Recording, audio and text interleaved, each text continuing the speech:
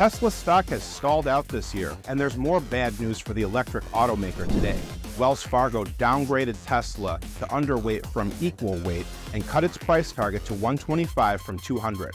Ticker TSLA is gapping down today and is down about 5% during the past 52 weeks. The stock also fell through a key area on the chart. Take a look at the volume profile study. This blue bar graph on the right side of the screen measures trading volume at various price levels. Put simply, normal volume tells you when trading happened, volume profile tells you where trading happened. Spikes in the volume profile study, also called volume nodes, can be important indicators of where to find support and resistance on your chart. Tesla has slipped below this volume node near the 185 level and is struggling to make its way back into this resistance zone. Keep an eye on this area for potential resistance going forward. To learn more, download the Schwab Network app or visit schwabnetwork.com.